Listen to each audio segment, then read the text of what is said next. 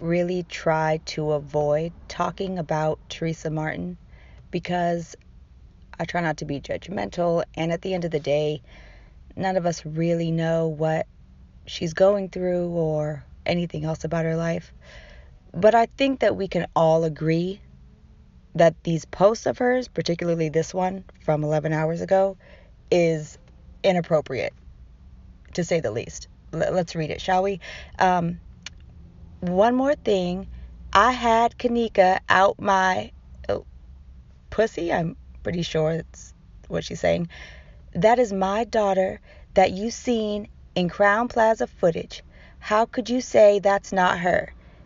If you're a true parent, you know your children. The fuck now, whoever got something to say, I need not tell you again what to kiss. Strong, strong, strong of mine. Justice for Kanika 100, and then a barrage of emojis. Now, oh my God, this needs to stop. Someone needs to help her. Maybe just either edit the post, proofread them before she